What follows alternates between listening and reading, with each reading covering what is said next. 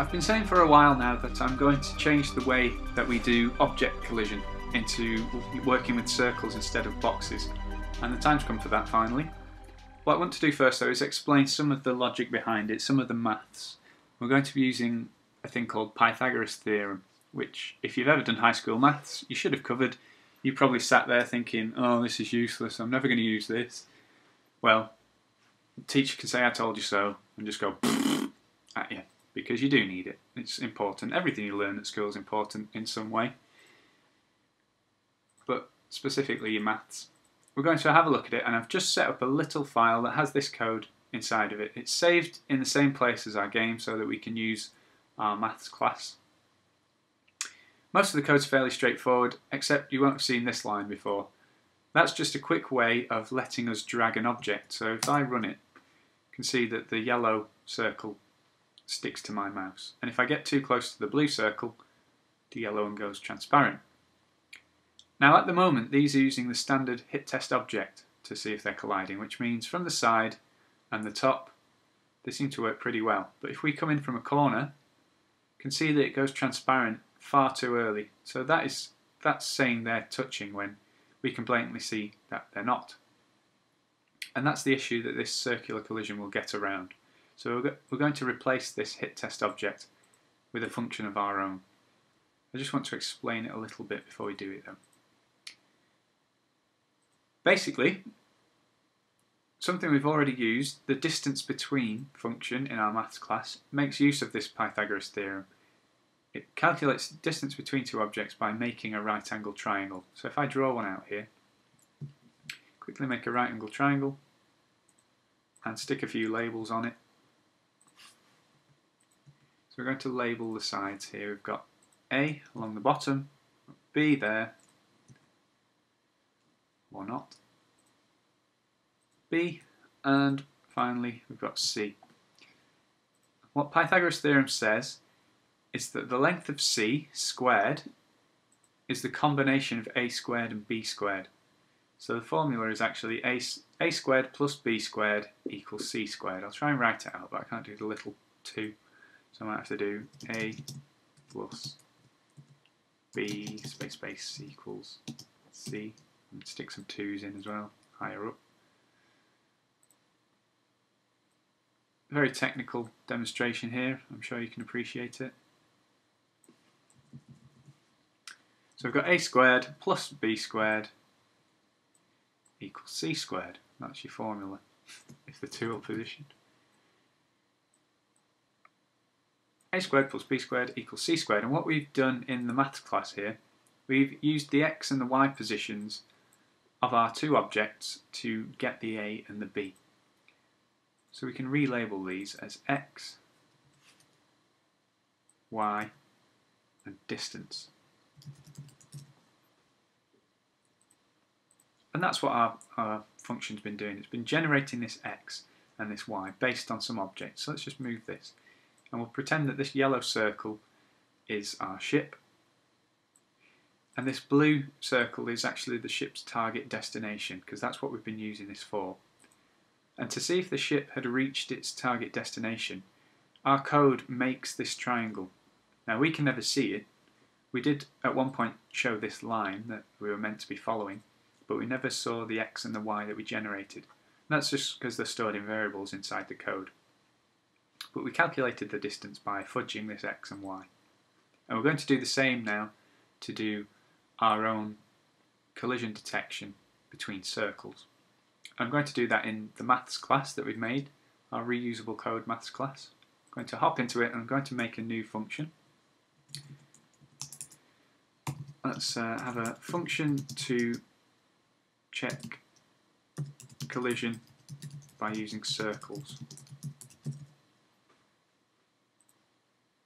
What we're going to do is use a radius property on the two objects, so I'm going to have to give them a radius. So it's probably best to use half of their width. So that's 90. The other one's 56. Nice round numbers, Anthony. So I'm just going to throw two properties into them. I'm going to say c1.radius equals, what are they? That's 90 over 2, because the radius is half the width across. which is why I marked an R on each circle. C2.radius equals 56 over 2. And that's going to give each of these objects a radius property. We're going to code them into our ships and our bullets and our turret later on. So in the MyMaths, we'll make a public static function called hitTest. It's going to take two objects, so I'm going to copy this.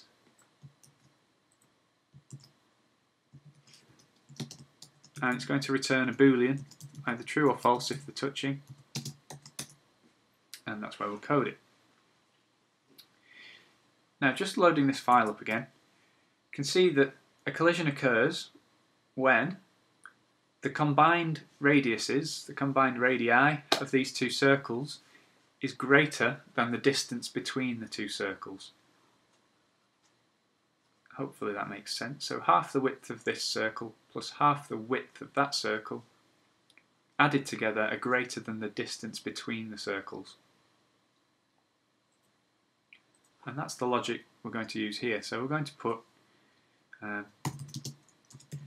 calculate the combined radii var combined radii equals 01.radius plus 02.radius, and that's our threshold to test against. So if the distance between these objects, hint hint, is greater than that, is less than that, sorry, then we've got a collision. So if the combined radii is greater than the distance between the objects, we'll do the if. So if combined radius is greater than distance between 01, 02, reusing this function down here. So if that's true, then we have a collision. So we're going to return true. If not, we're going to return false. So at the end of the function, we just return false, because there's no way this can be reached if that has already been reached. Let's save that. We'll hop back to this and update our hit test now. So instead of having c1.hitTestObject, we're going to have mymaths.hitTest, and we're going to pass the two objects in. So we'll have c1, c2. And if we save that and test it, I should be able to get up close, touch, and we finally go transparent. That's because the combined radii is greater than the distance. I keep saying radii, I don't even know if it's a word. I'm going to look it up. And then I'm going to come in from an angle. You can see we can get a lot closer now. We can get almost all the way, and then we finally touch, and you can see it goes transparent. So that's a much better way of testing two circular objects for collision. You can hover around it very close without actually going transparent. And that's what we're after in our game. So we've now got this ready-made function in our maths class that we can use inside our game. All we need to do is give our object a radius. So we'll go to, let's start with the turret. I'm going to give the turret a radius, so I'll put public var radius type int, and we'll just set it at the moment to be 30. We should really set that in the constructor, but I'm in a bit of a rush now. I'm going to copy that. We go to the ship class. Let's give the ship a radius, so paste it in, but the ship's a lot smaller, so we'll give it a radius of 6. Save that class. I didn't save the turret, so I'll save that. And finally the bullet class. Going to give that a radius, and let's say the bullet's quite small, give it a radius of 3. Update the comment. Save the class. Should probably update the comment in the ship. Radius of 6. And now we need to update the level class to make use of that new function. And I just happen to be at the part in the code where we do the hit stuff for the ships. So I'm in the do ships function, and I'm at the point where we hit test the bullets against the ships. And I'm going to totally replace that line with my maths, which I don't think I've actually imported. My maths dot, no I haven't. So let's import the my maths class. Import reusable code dot my maths. So that's imported. Go back down to the do ships. So we're going to say if my maths dot hit test sh, because that's the ship, and then bullets b count for the bullet. And that's all we need for that. Save that. Let's just check it. So that's checking when ships are hit by bullets. So let's just let's run the right file for a start. Make sure we get no errors and that we can still actually kill the ships.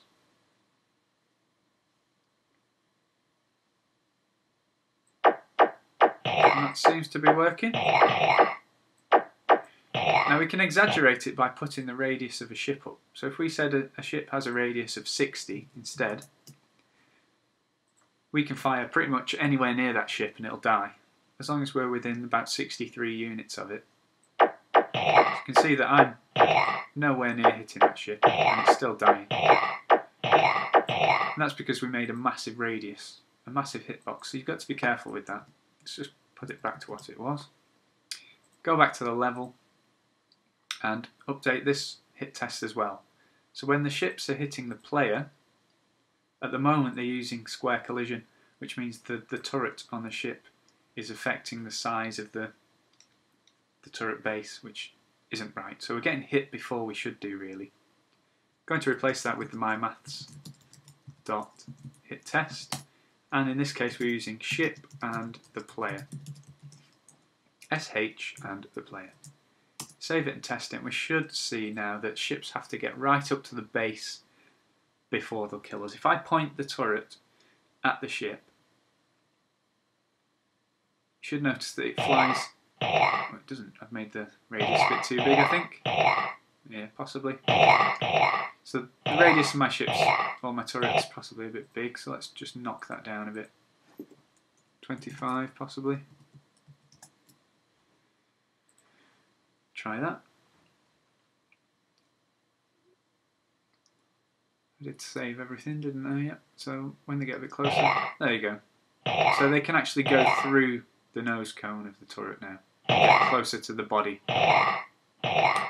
Possibly still a bit too big, so I'd be tempted to drop it further. Could actually see what size our turret is by double clicking on it. See what size that circle is. If I go further in, I could actually double click on it, that would be a big help.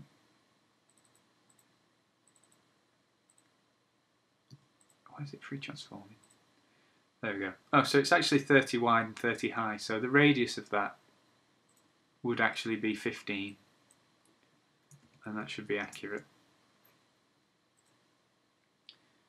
You'll have to adjust yours if your turret was a different size. But now they should get right up to the body. Yeah, there you go. So they actually land on the outline of the turret instead of hitting the cannon. So that's fairly cool. And that's radial collision for you. Circular collision. Quite a bit to wrap your brain around in that. So I'd be tempted to watch this back, dig out some maths resources online, because there is no way you're going to fully master that in 14 minutes. It's just not feasible. That's why GCSE Maths is a 2-year course and not a 13-minute online video. But it's something to think about, and in the next one we'll progress the game a little bit before we come back to do some other maths. See you soon.